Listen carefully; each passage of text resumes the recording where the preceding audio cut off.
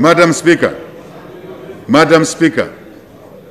no cadre from any political party will be allowed, as it was in the past, to collect revenue that must be collected by the local authorities or central government. Madam Speaker, our administration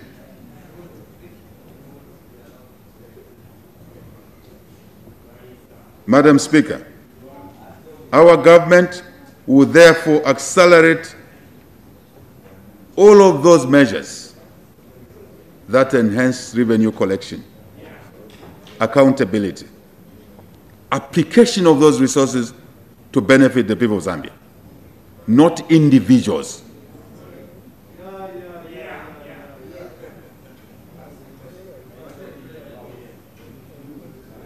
We will strengthen the capacity of our local authorities to enable them collect their revenues and deliver, I'm repeating, deliver services to our people in an effective and efficient manner. Clean toilets in the markets, water, garbage collection, paying salaries, awarding trading licenses on time. That's where jobs will come from. Madam Speaker, our administration will enhance access to justice, ensure strict adherence to the rule of law, as I said already, and upholding human rights. Very important for development. A free mind is an effective mind. We will safeguard the rights of our people and protect their property. I'm repeating. To this effect, we will strengthen and modernize our institutions of governance to guarantee security, fundamental human rights, civil liberties, and quick dispensation of justice. Madam Speaker, the separation of powers among the three arms of government is essential to the upholding of the Constitution and the rule of law. In this regard, our administration will strengthen and preserve the integrity of the principle of separation of powers among the executive, the legislature, and the judiciary as provided for in our Constitution. With respect to the constitutional reforms, your government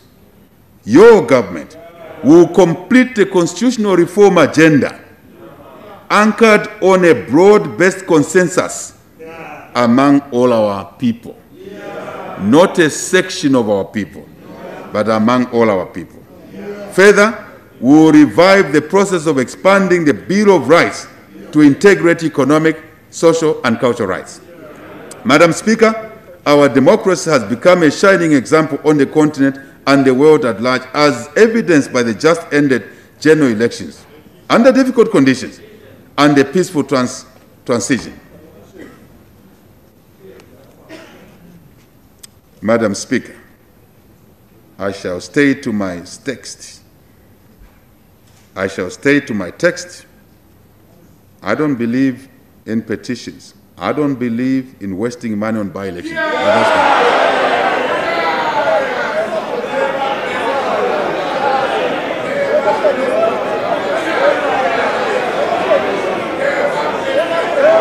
Madam Speaker,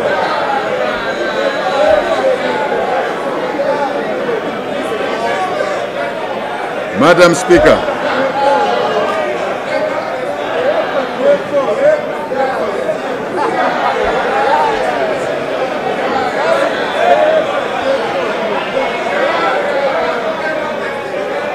Madam Speaker, I beg to move. Madam Speaker, I beg to move. I beg to move. I say so because that's my belief. I'm a believer in prudence, but I'm a believer in the rule of law as well.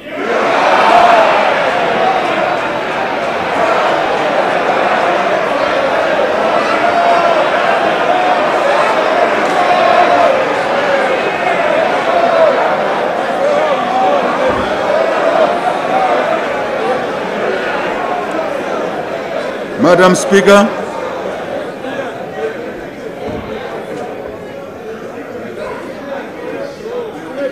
Madam Speaker, Madam Speaker, our democracy has become a shining example. I've said it. Our administration will therefore continue to promote and entrench the tenets of democracy. At all times, the tenets of democracy. To further strengthen our democracy, we will implement electoral reforms to strengthen the independence of the Electoral Commission of Zambia. We will also reform the Public Order Act to facilitate its fair application and prevent the abuse of the past that we've seen. Madam Speaker, with respect to international cooperation and foreign relations, Zambia will effectively engage in bilateral, regional, and international levels to maximize benefits that accrue to our people and our country in the process of engagement. To this effect, our government will pursue economic diplomacy, trade and investment. That's a road we shall work on. We will promote, I repeat, or emphatically, to this effect, government will pursue economic diplomacy. We will promote regional economic integration of our continent with this in mind. We will promote peaceful resolution of conflicts. We will ensure effective participation and representation of our citizens and other African nationals in the multilateral agencies. This is important, Madam Speaker. I'm well-traveled, and I find Zambians are not there in these institutions. So, we will ensure effective participation and representation of our citizens and other African nationals in multilateral agencies. We will create a professional foreign service to ensure effective representation of the country's interests in all our foreign missions. Even the staff quality that will be going there will reflect this principle. Madam Speaker, adherence to national values and principles does not only promote nationalism, patriotism. Peace is important. Unity among our people here at home. Unity and mutual respect. Madam Speaker, I work to your instructions. Ethnic degradation which we experienced should about national unity. I'm talking about mutual respect.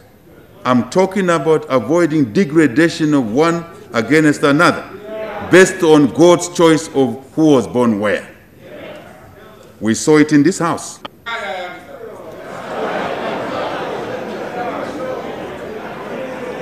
Madam Speaker, we should adhere to national values and principles.